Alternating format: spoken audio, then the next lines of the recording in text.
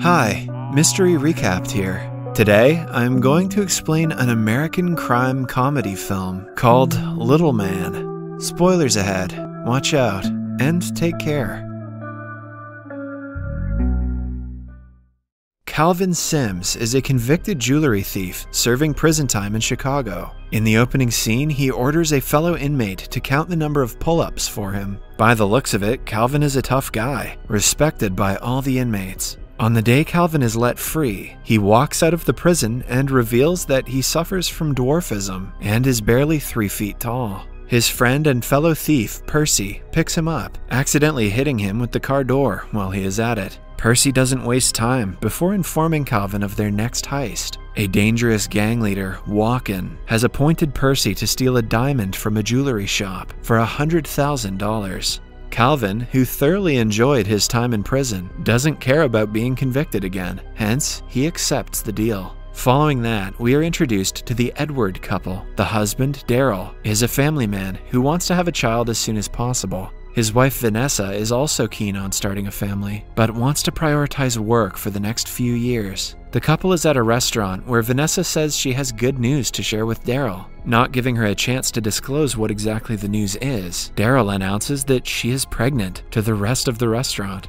Everyone claps and cheers for the couple, while Vanessa embarrassingly claims that it is not the case. The good news is that she got promoted at work. A disheartened Darryl congratulates her, which doesn't go unnoticed by Vanessa. Recently, there has been a rift in the couple's relationship because of their different desires. Somewhere else, Calvin and Percy go to a jewelry shop to steal the diamond. Percy puts Calvin in a bag and takes him inside. While he distracts the store manager, Calvin swiftly goes under the display and steals the diamond. Everything goes according to plan until a chihuahua chases after Calvin and gets inside the bag with him. The dog's owner freaks out after hearing it bark from inside Percy's bag. As the burglars run away, the store manager notices the missing diamond and calls the police. Suddenly, Percy comes to a halt because he feels a sharp pain in his leg. Calvin thinks he was shot, but it turns out that he just pulled a muscle. The duo runs into a convenience store to hide, while still being followed by the police. Coincidentally, the Edward couple is also at the store, arguing as usual.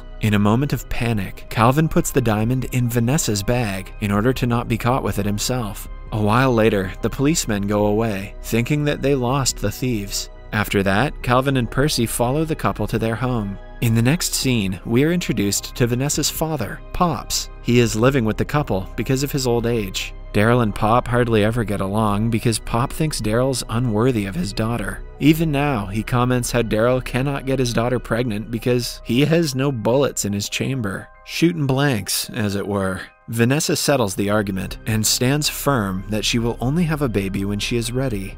Outside, Percy gets ready with a gun to get the diamond back, but Calvin insists they need to think of a better plan. A lady pushing a stroller gives Percy a genius idea. The next day, Calvin shaves his beard and gets inside a basket to pose as a baby. Percy puts him outside the couple's door and runs away, hoping that they will take Calvin in. When Darryl comes outside, Calvin imitates baby noises.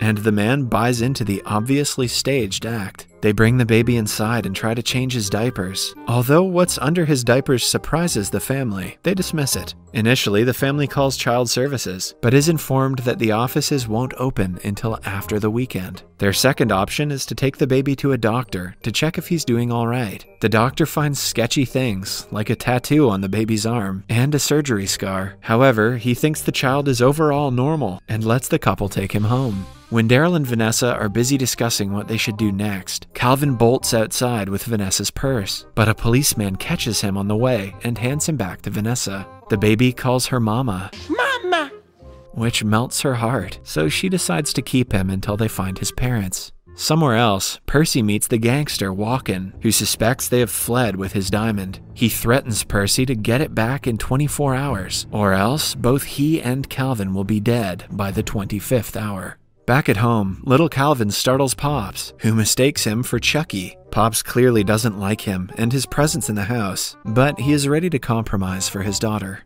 That evening, Vanessa and Darryl hold a party to officially welcome Calvin to the family. A couple of their friends come over who at first think Calvin is an ugly child. One friend tries to be nice and calls him adorable in a National Geographic kind of way. Although Calvin is acting like a baby, he cannot suppress his manly urges. He holds on to one of Vanessa's friends and tries grabbing her. When she leans down to give him a goodbye kiss, he even forcefully makes out with her. The couple thinks it's weird, but chooses to ignore it. Later at night, Calvin tries getting close to Vanessa on several occasions. First, he cutely invites her to bathe with him. Then, he pushes her head when she tries to tickle him. Before going to bed, the couple puts him inside his crib and makes him fall asleep. Calvin wakes up in the middle of the night and finally decides to do the work that he's there for. He jumps out of the crib and goes downstairs to call Percy. While he's at it, Pops finds him talking like an adult and is happy that he was right about the big baby. Right then, Darryl also wakes up, but he doesn't believe Pops' claims about the kid. Darryl thinks Calvin is hungry and makes him a bottle. He also sympathizes with the kid and his presumably bad childhood. Calvin, who has never had a father figure talk to him like that, is actually touched by Darryl's words. A while later, Vanessa and Darryl get steamy in bed. They feel slightly uncomfortable because Calvin cannot stop staring at them. Still, Darryl claims that the kid doesn't know what's going on and gets under the blankets. The next morning, Vanessa wakes up with a magical glow and compliments Darryl on his newfound skills in bed. Darryl is confused because he didn't do anything new. Just then, Calvin is revealed to have climbed into the bed sometime at night. Comedy in the early 2000s was disturbing. The couple doesn't think much of it and ends the conversation. The following day, Vanessa goes to work, leaving Darryl responsible to take care of the child. While he is busy, Calvin manages to get hold of the diamond from Vanessa's purse. Now, he only has to think of a way to escape the household without making a big fuss. Later, Darryl brings Calvin to a park for a father-son quality time. However, the quality time is not fun for Darryl because the kid hits him in the crotch several times. When no one is looking, Percy arrives at the park and asks Calvin for the diamond. But the parents notice him and chase him away before he can get it. The diamond is in the diaper bag that Darryl puts in the car's trunk. Calvin takes the opportunity to run away with the entire car. A naive Darryl still thinks that someone stole his car and his child. He hitchhikes in a lady's vehicle who drives like there is no tomorrow. By the end of the chase, Darryl is sobbing, saying that the baby is not worth the risk of driving with her. A police car stops Calvin at last, but believes that the suspect ran away without the baby. Somewhere else, Percy goes to the gangster with a random diaper bag he picked up from the park earlier. Walken digs into the bag, but finds dirty diapers instead of the diamond. Still, the gangster gives Percy some more time to get the real diamond. He then secretly asks his henchmen to follow him and kill both Percy and his partner if they aren't able to retrieve the rock. The next day, Darryl and his friends take Calvin to an ice hockey game. When no one is looking, Calvin grabs the diamond from the diaper bag. As Darryl turns to him, he quickly puts the rock in his mouth and swallows it to not get caught. The game goes well until Calvin catcalls a server and gets Darryl in trouble.